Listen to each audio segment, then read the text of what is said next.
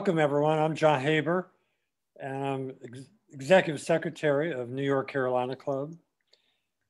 Going back in time 52 years ago, on February 28th, I got to introduce Janis Joplin at Carmichael. I was president of the Carolina Union, so I got that privilege. I didn't really get to interact with her, but I remember her sauntering onto the stage, holding onto that bottle of Southern Comfort. Oh. And it was a legendary night in Chapel Hill. And here we are tonight, and I have the privilege to introduce Holly and the moderator, who's another alum. I'm going to first tell you a little bit about Holly George Warren, class of 78. She's a two-time Grammy nominee and award-winning author of 16 books, including Janis, Her Life and Music, named Best Nonfiction Book of 2019 by the Texas Institute of Letters. Holly received her first Grammy nomination for Best Historical Recording in 2001 for co-producing Rhino's 5-CD box set, RESPECT, A Century of Women in Music. She also produced the 3-CD set, the Rolling Stone Women in Rock collection, a series of CDs with the Lifetime Network, and a Wanda Jackson tribute album, Hard-Headed Woman, for Bloodshot Records. In addition, she has served as an archivist curator for the Rock and Roll Hall of Fame Foundation and the Grammy Museum. She served as director of the Rock and Roll Hall of Fame Oral History Program for several years and is a member of the Rock and Roll Hall of Fame Nominating Committee. She received her second Grammy nomination in 2013 for penning the liner notes to Janis Joplin's The Pearl Sessions. Holly's also served as producer or consulting producer to several documentary films, including Emmy-nominated Woodstock Now and Then, and Welcome to the Club, The Women of Rockabilly, Hitmakers, Nashville 2.0, and the Sundance entry, Muscle Shoals. She's currently collaborating on a documentary, Rhinestone Cowboy. And we're blessed to have commentating tonight, Mark Puterbaugh, UNC class of 76, but then he came back and got a master's in 96. Parke has been writing about music for 40 years, has published in 36 magazines and newspapers. He's a former senior editor at Rolling Stone and has contributed exhibit copywriting, inductee biographies, and other forms of writing to the Rock and Roll Hall of Fame since its inception. And Parke has taught courses on the history of rock and popular music at Guilford College. He's with us from Greensboro tonight for the past 15 years. Currently, he's working on his 10th book, a study of the subculture of beach music and shag dancing in the Southeast. So I'm going to turn it over to you guys, and so glad everyone's here. And here we go. Awesome. Well, here's the book we're talking about. A really wonderful book. Right off the bat, Holly, I just wanted to tell you, I really appreciated the fact that your book presented a picture of Janis as a whole person. It's one of the main things I got out of it. And I came away from it feeling like her life was as interesting as her music. Thank you. Was that one of your intentions in writing the book? Yeah, definitely, Parke. You know, growing up in Asheboro, North Carolina, we didn't have a lot of rock and roll happening at that time, but I did see her on the Dick Cavett show as a, young girl right at that age where, oh my gosh, what is this? How come there's nothing like this in Asheboro? Of course I hadn't been in Chapel Hill yet, but Then, of course, I got Pearl, sadly, after she died in 1971. It just came out, 50 years ago, this past January. And then, of course, I immediately was a huge fan, and it really spoke to me. I was at that age where Janis's angst really hit me. I was also kind of getting into country rock, and there was elements of that in there, as well as her other styles. I mean, a lot of different styles of music, and her intellect and personality was already kind of coming across to me. Then I read the first biography of Janis by Myra Friedman, who had been her publicist for Albert Grossman, her manager, who of course also managed Bob Dylan. And the picture of Janis in that book really stuck with me, and it was very depressing. It was this woman who was vastly talented, there was no doubt about that incredible voice of hers, but she came across in the book as just this kind of self-destructive, tortured victim who kind of, hit it big and then just went on this downward spiral. And, looking over the years through different, publications, whenever I could, I'd read something about Janis. There was actually a really good piece that was much more affirmative in the Rolling Stone Illustrated History of Rock and Roll, which was published, I think, in the late 70s. And then interestingly, that was by Ellen Willis, a woman who reviewed Janis, was one of the first female journalists that wrote about music, was the staff writer about music for the New Yorker, this incredible pioneering female writer. And when I started working at Rolling Stone, where Parke was, in the 80s, after I moved to New York, I, was reading back, issues and articles about her. And still, I wasn't able to really get that much information about Janis, the musician, Janis, this powerful person who, wait a minute, if she went from the small town Port Arthur, Texas, to the queen of the counterculture in San Francisco, and then the queen of rock, all globally, how did she do that?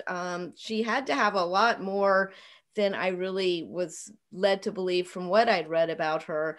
And then fortunately, as Parke has been involved in the Rock and Roll Hall of Fame, I luckily got to start doing some things with the Hall of Fame when it started while I was at Rolling Stone. And they had a conference about Janis.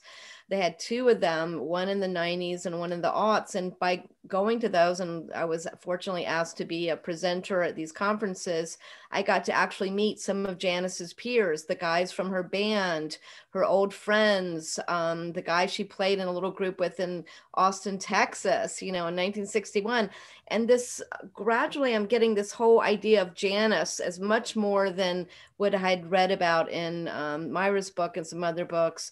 And then also the other big light bulb moment was when Sony Music asked me to write those liner notes for the Pearl sessions. And what was cool about that was that they had gone into the vaults and pulled out all these tapes of Janis in the studio with Paul Rothchild, the producer of Pearl, who I knew from being, he'd passed away before I came on the scene to start interviewing people, but I'd just done some notes for a big Doors set. So I'd interviewed the guys in the Doors, and they were talking about what a taskmaster he was as a producer, and how he would make Jim Morrison do his vocals like 17 times and all this stuff. And then I listened to these tapes that I got from Sony for writing the notes, and I'm listening to Janis Joplin calling the shots, and Paul Rothchild going, Janis, yeah, that's a great idea. And she's like, yeah, wait, let's do a guitar part here. Let's slow down the tempo there. I mean, this woman is acting as a producer in the studio, which in 1970, when they were making that record,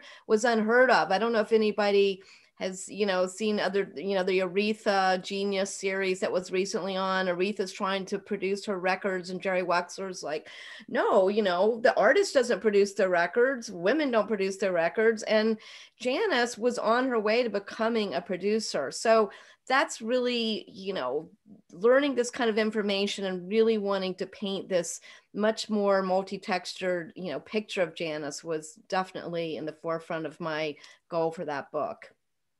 Yeah, which reminds me, there's a quote in your book from Newsweek where it called Janis the first female superstar of rock music. Is that true? Do you believe that's true? Well, if you're going to, it's kind of weird. I mean, and I'm so happy what happened to, not to get all political, but I'm just so happy what happened in Minneapolis today. But if you want to talk about coded words, rock was kind of the coded word for white. Aretha Franklin was the queen of soul, which is the coded word for black music. So if we want to horribly, what we have done and what the music business has always done, separated out by color, I would say yes, she was definitely the biggest female rock star of her day. Aretha was a huge role model for Janis. She was obsessed with Aretha. She loved black music. She also loved Tina Turner. I don't know if anybody's seen the HBO doc, but Janis there's this great clip of Janis on Dick Cavett raving about Tina Turner, and he has this kind of befuddled look on his face, like, who was that again? She's like, oh my God, and I mean, she worshiped these women of color who she thought were the real queens. And for Janis, she was always, of course, she had an ego, she was a star and she wanted to be a star. She was ambitious, but I don't think she wouldn't have been comfortable, I think, calling herself that. But she was very happy for Newsweek to do that. So all those morons back in Port Arthur, Texas could see her being called that. And these are people that castigated her for loving black music, for standing up in school after Brown versus the Board of Education in favor of integration and integrating schools in Texas, which didn't happen for another like 10 years, by the way. And that's when she wrecked her reputation, was because of she wanted to cross those color boundaries in a very segregated town, segregated time. Yeah, you made a reference to the sisterhood of song. And there are all these iconic Black soul and R&B singers, and Odetta being a major one for her from the get-go, and also Etta James and Billie Holiday and Tina Turner, of course, and Simone Ma. And don't forget Bessie Smith. She was obsessed with Bessie Smith, and she discovered Bessie in Port Arthur, and when she went to college in Beaumont, Texas. And this was, Bessie was pretty much forgotten at this point. We're talking late 50s, 1960. And Janis sought out, she wrote away mail order for Bessie Smith records, and literally was obsessed with her, would listen to those records over and over. And that's how she worked to change her own singing, was through listening to Leadbelly, to Bessie Smith, to Odetta. She had a beautiful soprano voice. She sang in the choir. She was in the glee club in school. But she realized she could do things with her voice that she never thought about before. She had never really heard that kind of music before. And so she would literally just study those records, and all the way up until 1963, when she first went to San Francisco, hitchhiking from Austin, to try to make it as basically a Bessie Smith style blues singer on the coffeehouse circuit. And that's where she first met Jorma Kaukonen, who accompanied her on some gigs. She first met Jerry Garcia. Everyone that she met was blown away by this, white girl from Texas who sounded black and, could sing it not as like someone trying to appropriate the music, but someone who loved it with all of her heart, and it really spoke to her. And she kind of channeled all this music that she loved, and it kind of came out as Janis. But it was very different from what most white, folk singers were doing at that time. Yeah, true. And she not only loved the music, she researched the music. She had an encyclopedic knowledge of the music. What was it about her and Bessie Smith in particular? Why was she such a towering influence above all others? It's interesting because again, like you said, she was a real bookworm and a scholar, and would read and learn about people. And she read Billie Holiday's, so-called memoir. She was another big fan. She was a big fan of her music too. When it came to Bessie, I think she somehow identified with her persona as well as her music. Janis was bisexual, and so was Bessie Smith. I don't know if she somehow picked up on that. Bessie Smith projected both power and passion, and but she also projected some vulnerability. She wasn't afraid to sing songs about being totally stomped all over and mistreated, but then she would also sing songs that were much more like revenge. She was going to get them back. And even though you saw these both sides of her, her strength really came through. And the way that she, I think, sang her lyrics as if she had really, lived the lives that she was singing about and felt those emotions she was singing about. And that's what Janis wanted to do. That was her aspiration, was to be able to do that. And also Janis paid it back, literally. I mean, didn't she buy a headstone for Bessie Smith's unmarked grave? She did. Yeah, and it was really cool. I was able to find, sadly, this writer passed away. I wish I could have met him not too long ago, who wrote the first really great Bessie Smith biography.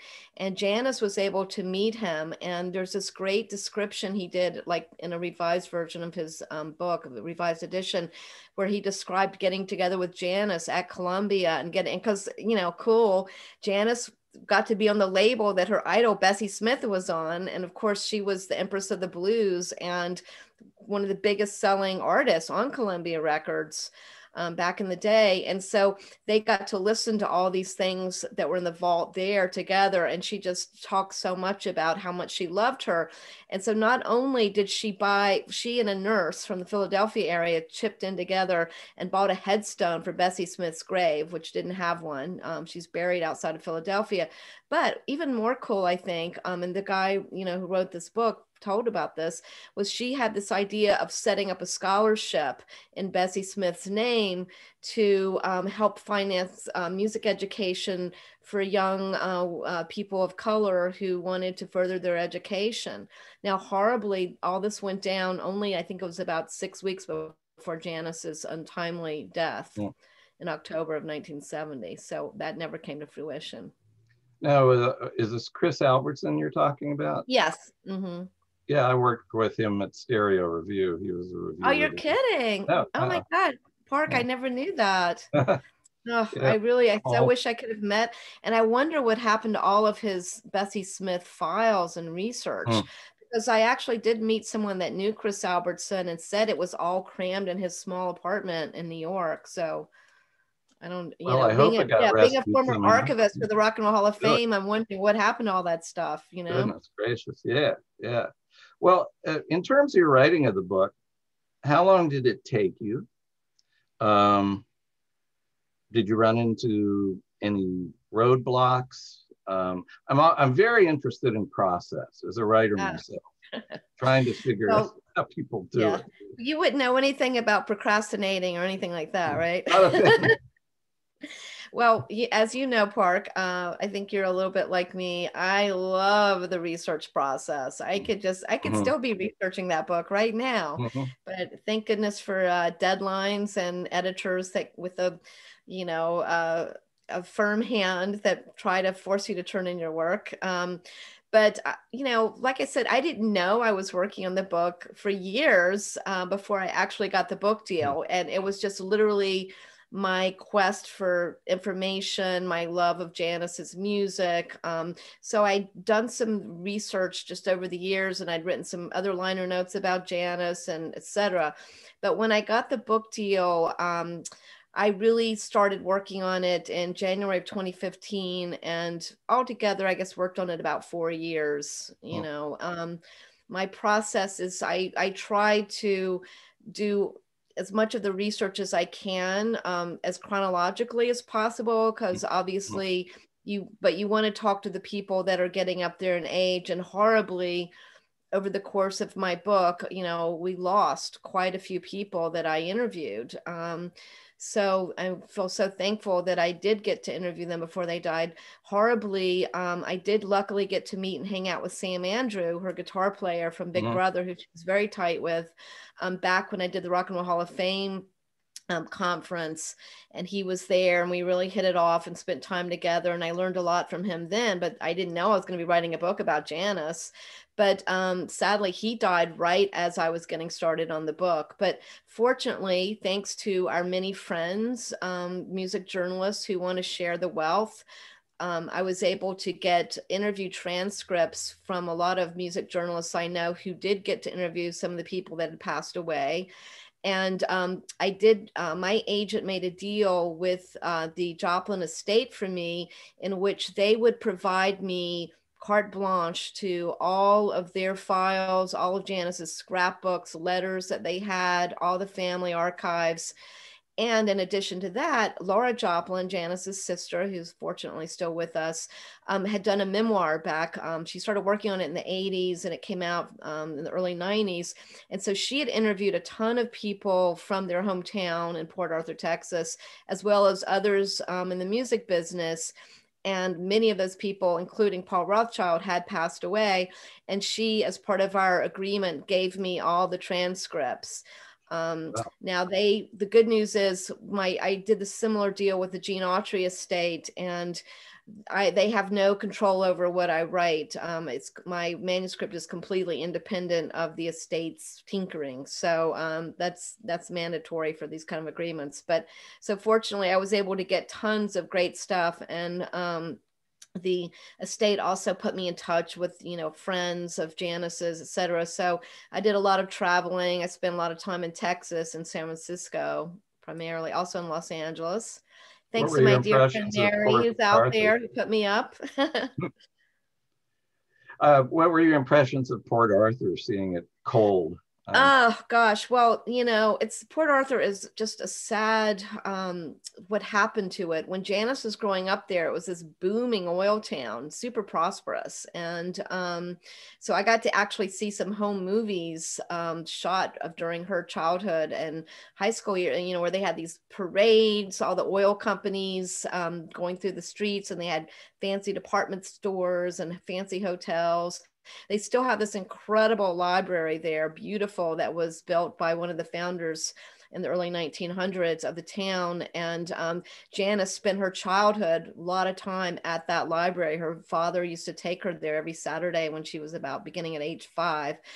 But by the time I got there, it was, you know, it's been just mercilessly hit by both Mother Nature with horrible, horrible hurricane and damage, and then a lot of economic problems as well. So the town has been just really just strafed by all of this. Now, the good news is that Janis had a very difficult relationship with her hometown. She badmouthed it, and if anybody has read my book or seen maybe the you know, the documentary about Janis, Little Girl Blue, you know, there's this horrible thing that happened when she went back for her high school reunion, her 10th annual high school reunion, about 6 weeks before she died, and it was just pretty much a disaster. And she kind of badmouthed the town on Dick Cavett before she went and all this stuff.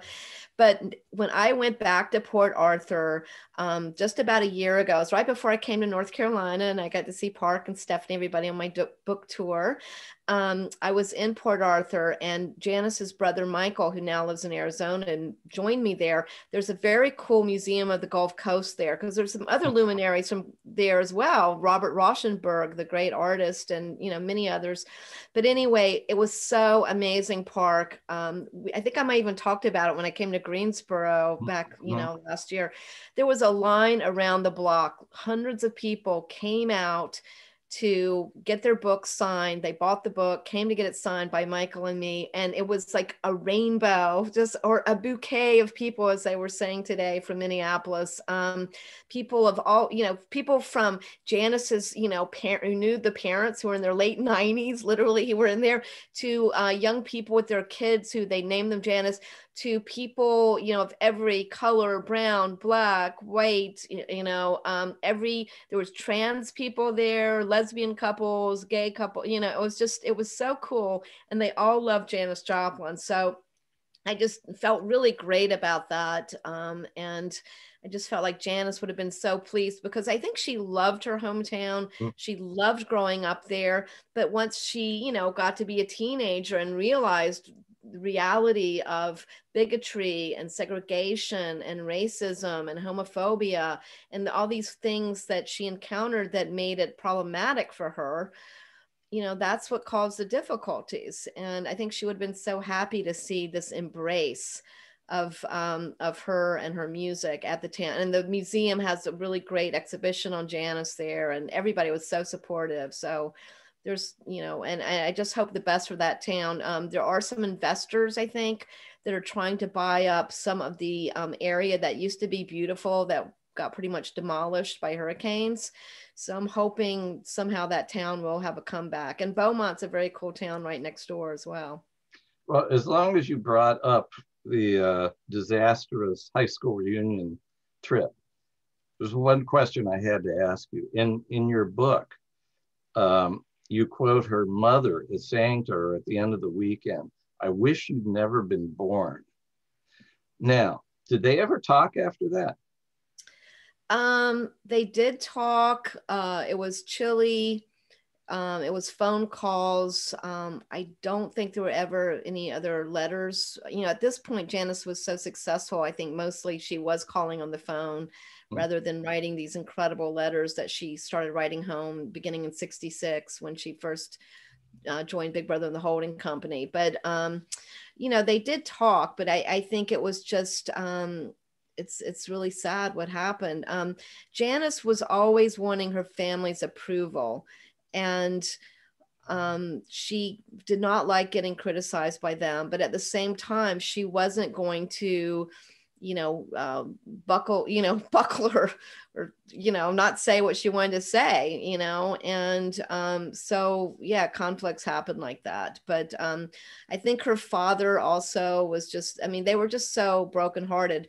But the interesting thing is, Parke, believe it or not, this is so weird. Again, you never know when you're gathering information for a book 20 years later or whatever. I was at this club in Asbury Park with my husband, who's a musician, back in the late 80s, hanging out while he was doing sound check, and started talking to this young guy who was kind of a gay guy, maybe a touch trans. I don't know really what his deal was, but he loved Janis Joplin. Somehow we started talking about her.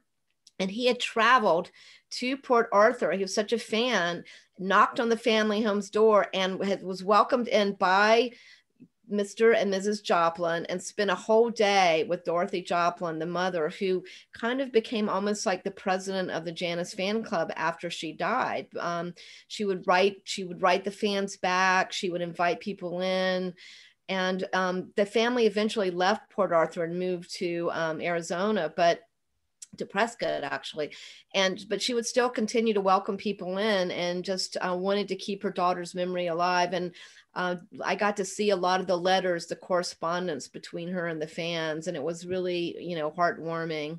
And in fact, at the very end of that Amy Berg film, A Little Girl Blue, there's a little, after the end of the credits, there's a little thing of Dorothy Joplin talking about Janis and stuff, so later. That is cool. Yeah. Well, let's talk about the music. There was, in terms of what people are aware of, there was that 4-year period you talked about, June '66 to her death in October '70. 4 years. Everything people know and hear happened in that little time period. And there's essentially 4 albums, 2 by Big Brother, one of which is really not very good. And there's not an awful lot of Janis. I disagree with what, the Cosmic Blues? No, the first mainstream Big Brother album. Oh, the mainstream, yeah. That is a funny record. I mean, I think it has a certain charm now, but yeah, it's definitely before Janis became, the leader of the band and the spotlight of the band. All the other guys, she only sang lead on I think 2 songs on that. Yeah, it's a 22-minute album. And she sings on a handful of songs. But of course, Chief That's how the Thrills, band was in the beginning. She right. was just one of the band members. So, you know. But Chief Thrills is really where it comes to life. And Mm-hmm. I'd like you to talk about that record a little bit, because when you listen to it, it almost creates the illusion that you're in the Avalon Ballroom hearing Big Brother play. Yeah. But that is an illusion. It was all done at sound stages in recording studios. Right? Yeah, they wanted to make a live album, but of course they were on Columbia Records, and perfection was the name of the game when it came to Columbia. And Albert Grossman, for whatever reason, probably we won't get into that, but he selected John Simon as their producer. Now, John is an amazing musician. He's got perfect pitch, trained musician, had been a staff producer at Columbia, produced like the first Leonard Cohen album, produced famously the band, etc. So he did not like Big Brother. He thought they were sloppy. He didn't think they had enough precision as musicians. And it's the age old, feel versus technique kind of argument. And they, but Janis had it both. She had the feel and she had the technique. She was the consummate musician. So, she started kind of like getting into that head that he was in, like, well, they have to play everything perfectly. It's up for a record. It's not like the live show. So they literally did try to record a live album at the Grande Ballroom in Detroit, and just everything went wrong and it wasn't good recordings. And so they wanted that live feel though, because that was really how the band became successful, was playing in those psychedelic ballrooms where the audience and the band just kind of merged. And it was very different from a formal, seated in a theater audience with the artist up on stage. Janis and the band hated that. But unfortunately, it's kind of psychological. I think the poor band got so defensive and so insecure by being browbeaten by John Simon, and it made them mess up even more. And Janis, of course, she could just hit the notes and be perfect every time. She was amazing.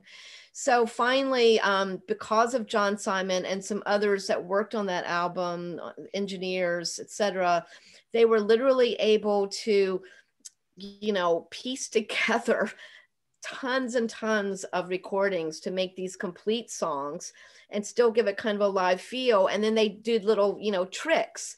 So for example, for Turtle Blues, which is a song Janis actually wrote back in 1965 when she was back home in Texas after her first little stint out in San Francisco.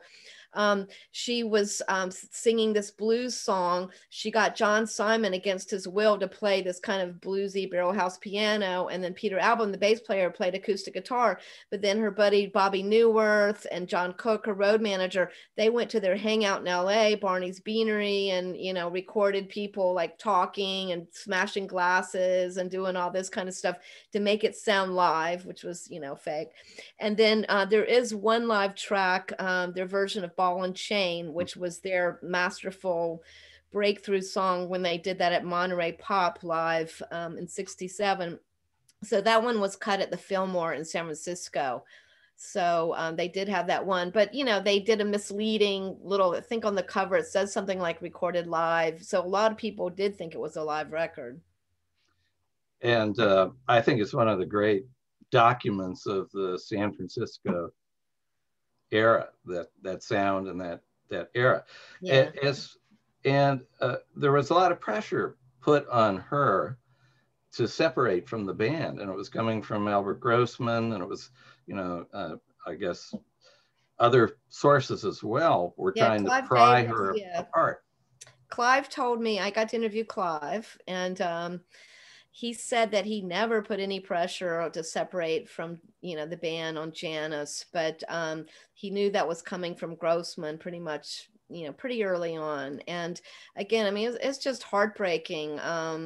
Albert Grossman was a man that did not mince words. He did not try to pat you on the back if he didn't feel like you deserved it. And I mean, one story that just broke my heart was they were all so excited to play at Newport you know, festival and folk festival. And, you know, Janis had been wanting to go there since it started in 61. They were so excited. And I mean, there's a lot, I've heard bootlegs of their performance, and they, you know, they hit some bad notes here and there, but, you know, overall it was good. And Grossman was there. He helped start the folk festival, actually. So he was there with, I think it was Rick Danko and Levon Helm. So the guys, they get off stage and it was like sold out, like 60,000 people. And it was just this, they go backstage or whatever. And they're like, oh man, wasn't it great? And he's like, nope, the rhythm section was really bad. You guys are really off. And like, there's, you know, the great rhythm section of the band standing there. So they were just like, oh, horrified. And it was after that show when Janis decided that she was going to leave the band and go solo, and broke the news to the guys at the Chelsea Hotel soon after that. And I was amazed to read in your book that they broke up before Cheap Thrills came out. Yeah. I mean, that she had told them she was going to leave before Cheap Thrills came out. Yeah, yeah. She, like I said, she couldn't lie. She was one of those people. It was, you know, she had to be honest and authentic, and she couldn't hide it from the guys. And she loved those guys. I mean, she loved them. It really broke her heart to do that. But you know what? It's not just the pressure coming from Grossman and others. You know, the press started, like, you know, crucifying the band and stuff. It wasn't really that so much as the fact that Janis was a restless soul. She was a restless artist. Mm-hmm. She was always wanting to do more, do better. And she had fallen madly in love. Like I said, she loved Aretha. She loved Otis Redding. She wanted that Memphis Muscle Shoals sound. And, you know, these guys aren't going to have, you know, keyboards, Hammond B3 organ and horn section and all that stuff. I mean, that's not what Big Brother and the Holding Company were all about. So she would have, even if they had been perfect musicians and played everything like perfectly, I think she would have eventually, you know, left the band. And then she did that, what was later called the Cosmic Blues Band. And actually played the biggest shows and the most, you know, high profile gigs of her life, all the TV stuff and everything. But then she ends up breaking up that band. And then finally in her, you know, last year of life, getting the Full Tilt Boogie Band, which had kind of the vibe of the Family kind of guy vibe of Big Brother. But, you know, these guys were kind of, a lot of them cut their teeth in Canada playing in the Ronnie Hawkins, the band, who the band started with. So they were really good musicians. They had that good feel, but they were also really tight, you know, and they didn't rebel against her. That was the other problem. You know, Big Brother, that was their band. That band started in 1965. Janis was just like another member when she was, you know, brought in on board. And then she just kind of took over. You know, the audience is just galvanized towards her because she was so incredible. And her talent was just, you know, it was what it was, and they knew that. But, you know, there was some jealousies, and, you know, the dude didn't like the chick telling him what to do, you know. So, you know, they started having some issues there. So, and then even with the Cosmic Blues Band, there was like a combination of session players along with other guys from the scene, and same kind of thing. They didn't like being bossed around by this woman, you know. That's part of it. And then fortunately, by the time she got the Full Tilt Boogie guys, they loved her, they respected her, they knew what she was, and they were going to listen to her. But she also worked with them, you know, in a very kind of comrade type way as well. So it worked out well. And it probably also helped that they, unlike Big Brother, didn't have heroin coursing through their veins. Yeah. And well, heroin and Cosmic Blues, there was heroin in both of those groups. Yeah, these guys were kind of fresh-faced kind of guys in Full Tilt Boogie. They were very clean cut. You know, some of them didn't even hardly drink, but, you know, I think by the end they were all drinking, but, you know, but they were pretty clean cut compared, you know, they were these small town Canadian dudes, most of them.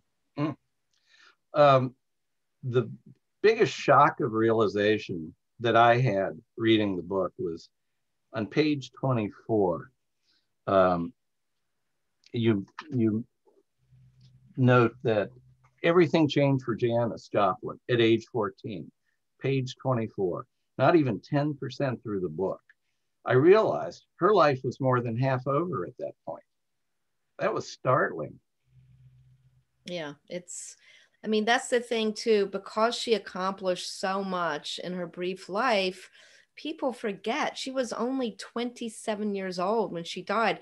Think about it, everybody. What were you doing when you were 27? You were probably, well, at least I know I was. I was living in New York, going out every night, staying out all night, playing in bands, having a good old time. And thinking I was immortal, sowing my oats and all that kind of stuff. I had a career idea in the back of my head, but I was very, happy to put it on hold while I just kind of experienced life and played in guitar and all girl bands and toured and all that stuff. So same thing with Janis. And I mean, I believe there's even studies that show, your brain doesn't fully form to make clear decisions until you're in your late 20s or something. I don't quote me on that, but still, yeah, she made some bad choices. But one thing I did want to say about her in the book was she was not a victim, though. She knew she was living a dangerous life. Just like a cowgirl that's breaking horses or in a rodeo, you can die. You can die from taking drugs. A lot of, Jimi Hendrix died just a couple of weeks before Janis did, of an overdose. And and it's weird, other people did too that she knew. So she knew she was risking her life. She was of the headset that she, it was part of that whole idea of you have to put yourself out there, you have to live in danger, you have to experiment, you have to have these adventures in order to be able to be the artist that you want to be authentic. And unfortunately, addiction is such that you can't just play around with it. And with Janis, what's so tragic, it's kind of, I mean, it's still being borne out today with the whole, the fentanyl epidemic. She was basically, she had a heroin addiction in 1969, but she was pretty much off of that by the time she died. She'd been clean for about 5 months. So she got some heroin, made a stupid decision to get some to kind of chill out while she was in the recording studio. And it was super, super pure. I think like 8 people overdosed that same weekend on the same batch. And in the meantime, she was definitely an alcoholic. And one reason she turned to heroin and while she was recording is that in reality, alcohol is much worse on the vocal cords and singing than heroin is. And she was really trying to cut back on her drinking. And that was a really bad way to do it. And it killed her. But yeah, by 14, it's crazy to think that her life was half over then. You talk a lot about her promiscuity. She was, she had a very active sexual lifestyle with many different partners. Was her promiscuity a reflection of her deep emotional neediness, or did she just like having sex a lot? Oh, I think she, like Courtney Love said, she, what was the one about the girl with the big cake or something? She wanted to eat all the cake. She had been denigrated, made fun of, called ugly, nominated as the ugliest man on campus when she was at UT and performing publicly for the first time with a little bluegrass group, the Waller Creek Boys. She'd had so much hurt thrown at her. She was very insecure about her looks and her sexuality, or her, not her sexuality, but her,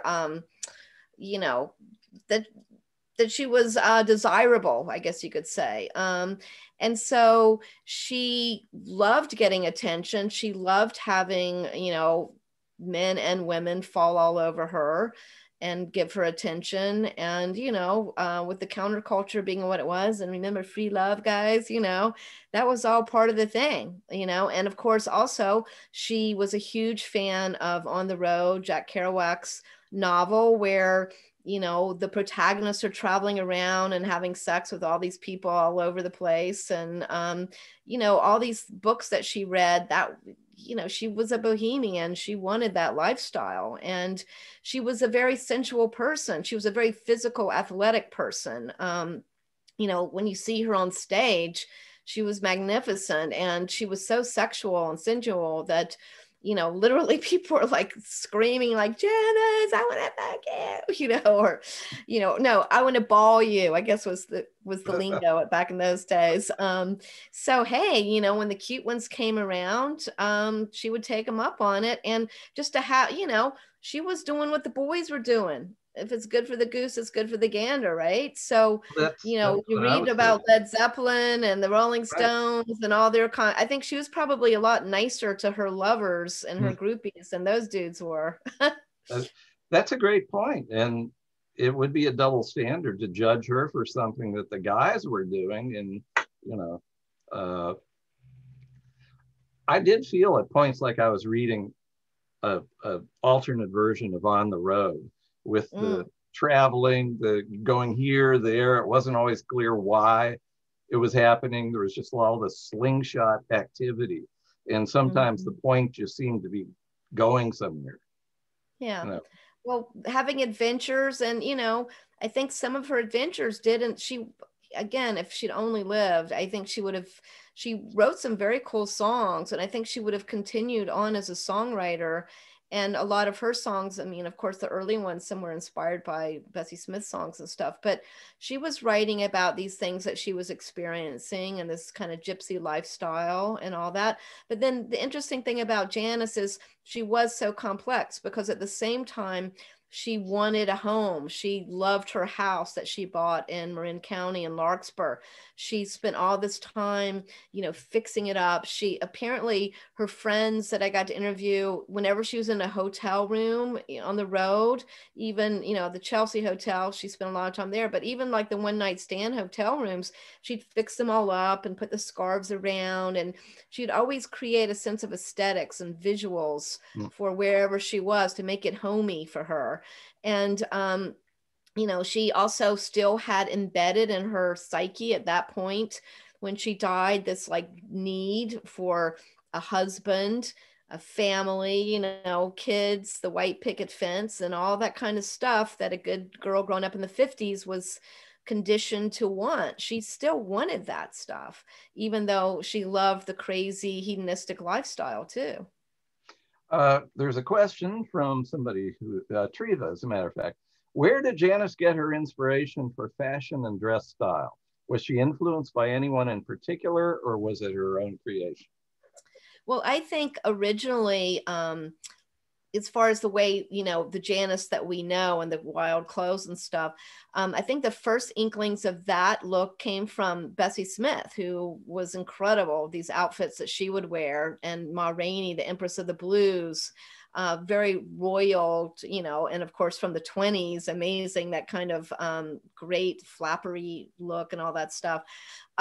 Before Janis became the queen of the counterculture with the look she concocted, she very much was inspired by the Bob Dylan kind of beatnik look, you know. So you see early pictures of her, and it's nothing like the way she looked later on.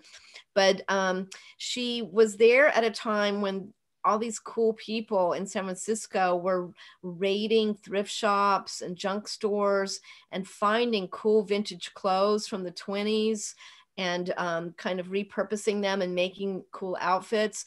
There was a whole love of exotic, you know, garments from other cultures, from Morocco, from Mexico, from India. So she loved all that. Before she had any money, she was literally making like tops out of like lace tablecloths, and, you know, different hippie girls that were her friends would help her sew outfits. But then once she had the money to buy really cool stuff, she had a woman named Linda Gravenitis, who was a dear, dear friend of hers, her roommate. And Linda was a really great designer. And so she designed and made a lot of her really famous outfits that you've seen in photos and stuff. And then there were a few other women that made her clothes as well. You know, we talked about her influences. What about people she's influenced? Who, in subsequent to her death and up to the present day, are some familiar names? Well, that have pulled influence from her? well, it's really cool that a lot of men and women have been influenced by her vocally. You'd have to look at Robert Plant, even some of the hard rock singers like Axl Rose, Steven Tyler, huge fan of Janis's, and a picture was found of him reading my book, I'm happy to say. Um, but in fact, and when that went up on Facebook and went viral, I heard from all these people like, oh yeah, I worked at Trash and Vaudeville and took Steven Tyler shopping one time, a private shopping trip, and he was wearing a Janis t-shirt. So a lot of those guys loved her style. Lenny Kaye told me, he would travel, David Johansen, New York Dolls. So a lot of male singers very much inspired by her sound and her, even her style with the microphone and the scarves and all that stuff. As far as women go, I think she has been influential in many, many ways. A few women vocally, but a lot of them, I think, have just been so motivated to be vulnerable, to expose their inner feelings through their music. Even, people like Alicia Keys has talked about that. People like Pink, you know, so, Joan Osborne told me when she was first singing bluesy kind of stuff, out of Kentucky, Janis was an influence, so many people. And then I think even like Roseanne Cash, you would never think about, but she told me Janis was a huge influence on her. So I think in so many ways, both just her musicianship, her lifestyle, her strength, her fearlessness, but at the same time, her willingness to show vulnerability through her singing influenced a lot of women. Yeah. This is like asking you to be a prognosticator, but had she lived, what do you think she would have done? One idea I had. I'm all over that question. I like being a prognosticator, Park. Go for it. Number one, she would have definitely become a producer, one of the first female producers. In fact, I did interview people that she was all excited because Paul Rothschild did say, you should be producing. So I think she would have done that. I think, she loved Nina Simone, and, Nina Simone, she does not like many artists, but there's a couple of her live recordings at Montreux where you can hear Nina Simone talking about the great Janis Joplin and how much she liked her version of when, blah, blah, blah, and all this kind of stuff.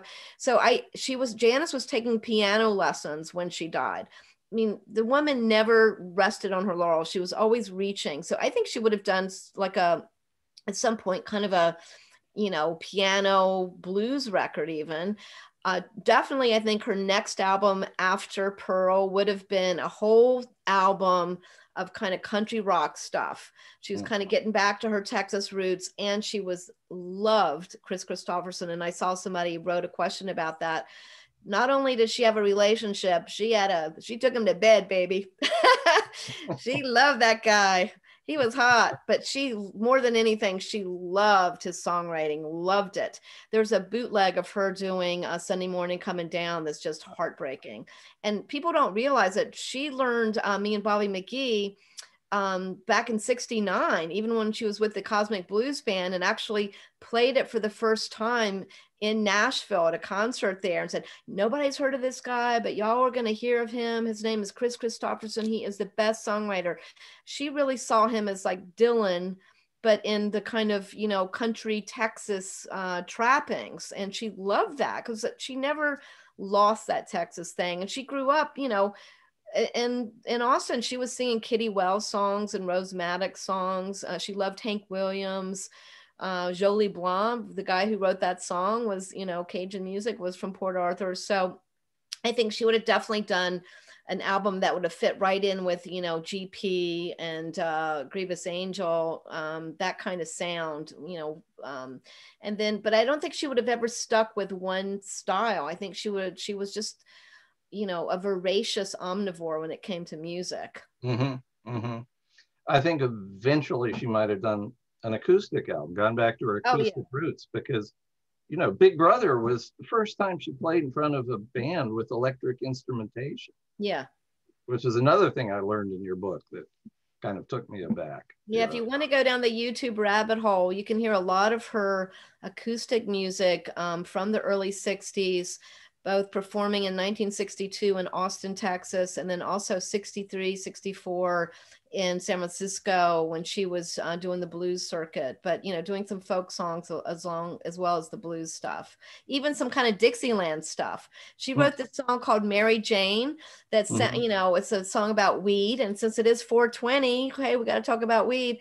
Now, Janis herself was not really a huge pothead. She smoked it up until it got really strong. I don't think she liked it anymore, but she smoked it when it was really hard to find. When she actually first hitchhiked to San Francisco when she was 18 years old from Los Angeles. And in LA, she lived in Venice Beach, and she first, started smoking weed there and got some in San Francisco. And when she was there in 63, 64, she was mainly, a pill popper. She liked speed, and that's when horribly she got addicted to crystal meth. But she did occasionally smoke weed, and she wrote this really great song called Mary Jane that literally sounds like it's from the 20s, like a hokum blues. And this Dixieland band backed of really established musicians in San Francisco did recordings with her of that song and some other ones in like 64. You can hear that stuff on YouTube. Yeah, she really did have a broader palette of musical styles than the recorded evidence would show. You can hear hints of it. And one of my other goals was I was always brought up to believe by reading Rolling Stone and everything that her first solo album, I Got Them Old Cosmic Blues Again, Mama, sucked. It's a freaking phenomenal record. It's got amazing stuff. It really shows her diversity as an artist because she's doing all kinds of songs on there, like standards, the Nina Simone, the, blues, some original songs she wrote. You can really see all the different styles. And I found after the book came out, this incredible interview that she did that had just only been recently digitized with Studs Terkel back in 68. And she was just talking shop with him about musicianship and how someday she'd love to be able to develop her singing to the point where she could have the kind of nuance of a Billie Holiday with that. She knew her limitations and she wanted to continue to expand her musicianship.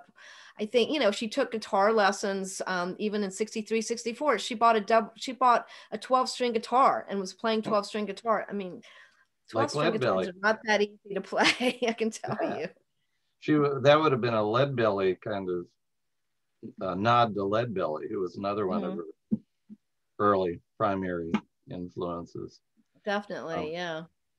And I was also struck by the fact that her creativity went beyond music. She seemed to be into everything from interior decorating to clothing to bead making to, it really did seem to spill over into areas other than music. Yeah, well, up through her first couple of years in college, she kind of wanted to be like a female Modigliani. She was a painter. Her parents recognized her talent as a visual artist, really quite young. And so she started getting art lessons even as a kid. And, I've seen a bunch of her paintings and drawings, and she definitely had talent in that direction. But when she discovered music and what she would get, I think particularly that feedback from audiences, and also just how it was such a great medium for her to express all this angst. And, she was a very sensitive person. She did have a lot of like pent up emotion and angst and hurt. And she realized that it was much better for her to get that out through singing than through painting, I also like the way she would just, if she felt a situation was wrong, she would pounce on that person.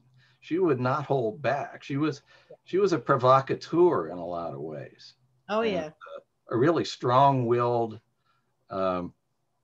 strong sense of right and wrong. And yeah, you can see her, that's why I really wanted to get as much information as I could about her childhood, because you could see these personality traits in her even as a little girl that would play out in her life. I mean, she was a tomboy. She was an only child until she was 6. her dad apparently really wanted a son. So because he had this daughter, he built all this like really dangerous playground equipment for her. He would take her with him to the barber shop and she'd get her bangs cut there. You know, she really was treated like with equal rights. She wasn't treated like the little girl and given doll. She was treated kind of with non-gender, I guess, really. And she was also taught to speak her mind. She was taught to read books and question things. And interestingly, even though her mom was pretty much kind of a, you know, both of her parents came from very, not, I wouldn't say totally impoverished, but barely scraping by backgrounds. They came of age in West Texas during the Dust Bowl, the Great Depression. So they didn't have a lot of financial security. The mother particularly came from a very broken home, became like the gossip, her family. So her mother, you know, parents want the best for their kids. So her mom really wanted her to have this stable, you know, middle-class life, and really tried to make that happen for her. Her father, on the other hand, was kind of an outlier. He was an atheist in this small southern town, which was kind of unheard of in the 50s. He worked at Texaco in middle management, but he would come home and listen to classical music and play these heavy duty, listen to like Bach and Beethoven, and then he would read these heavy duty volumes on world history and, you know, all this stuff. Janis called him a secret intellectual. So I think, you know, all these kind of things really made her who she was. Last question, and it's kind of a meta question. What was going on in that time? Because it wasn't just Janis, it was Brian Jones died in quick succession. Brian Jones, Jimi Hendrix, Janis Joplin, Jim Morrison, and there were others as well. Alan Wilson of Canned Heat. Yeah, Mike Bloomfield later, a guy from Canned Heat. Yeah, a lot of people. Nancy Gurley died of a heroin overdose administered by her husband. Yeah, and in fact, Janis paid for James Gurley's legal defense when he was charged with manslaughter because he shot her up. Yeah. You just got the sense if they could have survived this, whatever was going on, it was like this orgy of self-obliteration that was happening. And if they could have just survived that, you know, we might still have some of them with us now. Yeah, if only everyone could have Keith Richards' genes. You know? That's the secret. That's the secret. Right. Yeah. Do we have any other questions? Oh, who in the world, historical or contemporary, would Holly like to do a biography on now? Well, do you guys want late breaking news? Well, I don't want it being said. I mean, it might not happen, but I have a book proposal for a new biography with 2 major publishers. They just got them yesterday. So maybe this will be my good luck charm, guys. And guess what? It's all thanks to Janis Joplin. One of Janis's biggest influences, who I wrote about in the book, the executor of the literary estate of that person read that and then remembered that back at my Rolling Stone days, this little book that Parke contributed to called the Rolling Stone Book of the Beats, he recalled about that book because this is a younger member of this literary figures family who has taken over the estate because his uncle who ran it passed away a few years ago. And this guy is cool and used to play in bands and all this stuff. And he remembered that book. And they said, Holly, would you want to write a biography where we give you all access to all the archives, everything, and you can quote from all the unpublished manuscripts, all the letters, the journals, and we won't tell you what to write. You have complete autonomy, independence. And it's the biography of Jack Kerouac. And I'm like, yeah. Oh, my. So, yeah. So something. And here you told me, after you finished Janis, you said, you're like, I don't know if I can do another book. I know, right? That just goes to show you, never say never. In fact, I just ran into someone the other day and I mentioned to her, like, she's like, what are you doing? I was finishing up this book proposal. And she said, but wait a minute, you said that you were just going to have an Airbnb and that's all you were going to do. But sadly, you know, I couldn't pass up this opportunity. And I know if this book deal comes to pass, probably 2 years from now, I will be pulling my hair out, screaming, why did I do it? Why? Because it's going to be a challenge. I mean, especially looking at a guy like Kerouac, who I grew up idolizing and loving his books. But now when we look at him through the cultural lens we're now living in, and some, there's going to be some difficult things to examine in his life that are not so pleasant, and so it's not going to be easy, but it will be very cool. So I'm hoping it works out. So fingers crossed. Well, my fingers are crossed for you. And I'll get to come to North Carolina, because he used to come down there and live in Rocky Mount and Kinston, and he even wrote one of his books that's, I think, out of print now. One of the ones that would probably be looked down upon to this day. Was that Pick? Yes. Although I just read that Tom Waits said Pick was his favorite Jack Kerouac book. Oh, wow. Huh. Yeah. So anyway. All right. Well, somebody says you can do it, Holly. There you go.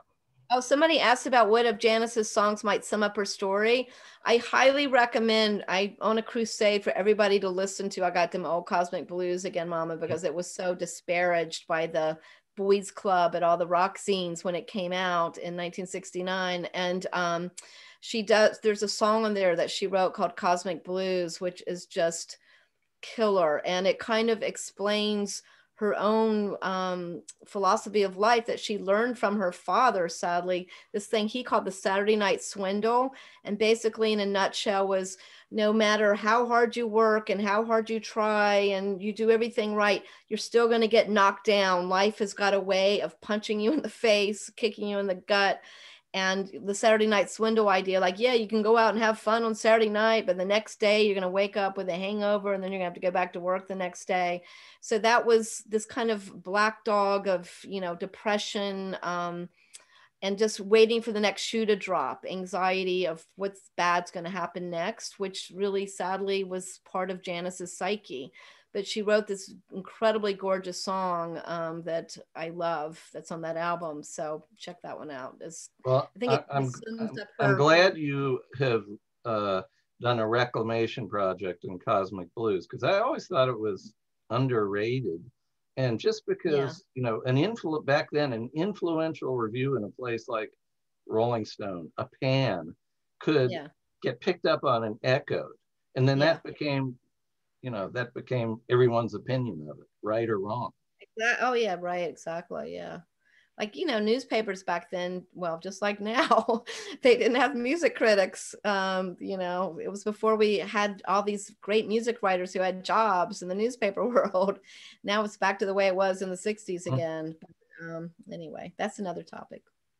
Oh, how large was the UNC crowd for her concert? And John, you have to see if you can remember how many people there. I just have to tell you one quick little thing. When I was in Chapel Hill, I meant to invite Steve Weiss today, the wonderful guy that runs the incredible Southern Folklife collection at Wilson Library, invited me to give a talk on my Alex Chilton book when that came out, which, believe it or not, I found ancestral letters from Alex Chilton's family at the Wilson Library collection. Unbelievable. But anyway, at that event, which was great, and Stephanie was there, if she's still here, afterwards, a woman came up to me because I had gotten the book deal for Janis and said, oh my gosh, I was at the Janis show in Chapel Hill. She was so amazing. And after the show, and John, I'm not sure if it was at the venue or if it was at the house, St. Anne, yeah. But she had a bottle of wine she was passing around everybody. And this woman said to me, she goes, oh, Janis, I'm so glad to meet you. So many people tell me I look like you. And she goes, honey, I feel sorry for you. I hope you're getting laid more than I am, or something. I mean, the woman remembered it so crystal clear. So, that's good. Just saying. Can you hear me? Yes. Yeah. Because one last question. Just interested in how you think your time undergrad days in Chapel Hill sort of planted the seeds to where you've come.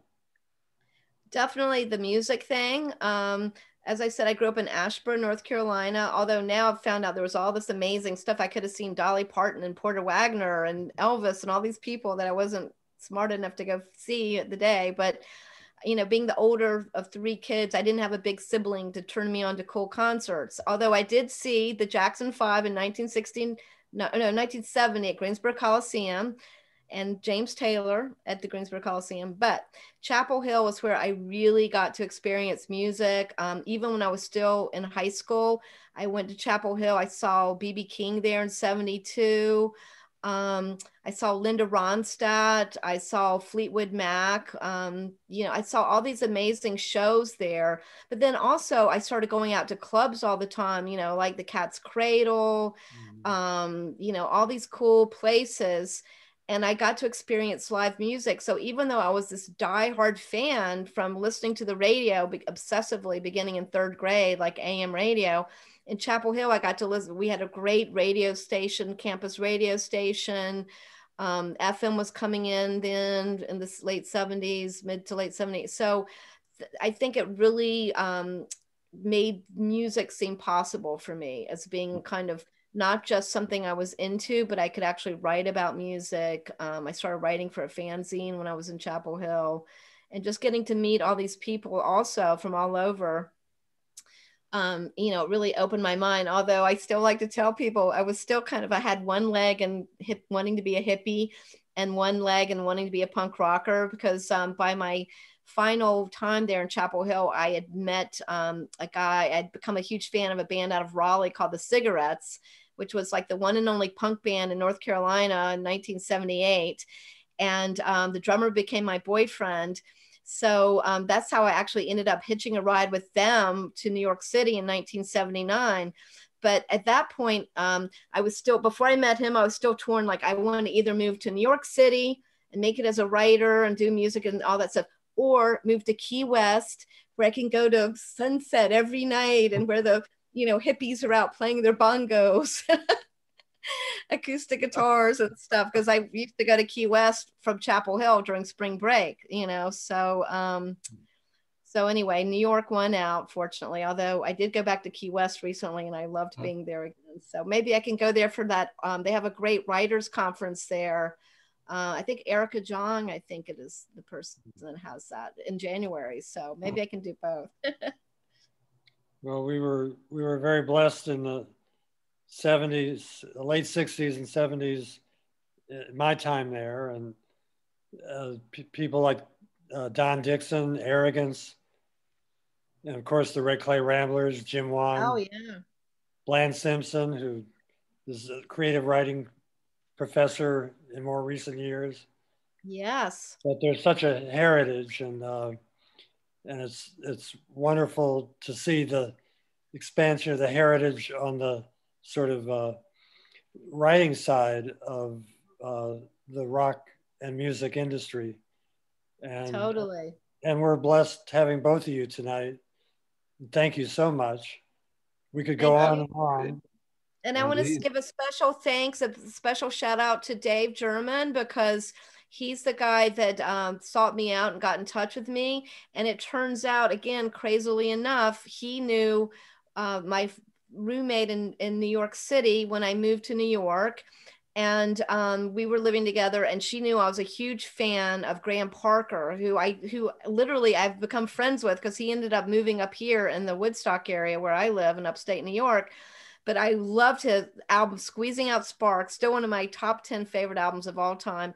And Dave worked at his record label, and I think invited Pam to go, but she couldn't. So I got to go to see this incredible concert with great seats at the Palladium on 14th Street, which sadly no longer exists in New York City. So, and Dave brought me to this. So I'm so thankful to him. So thank you, Dave.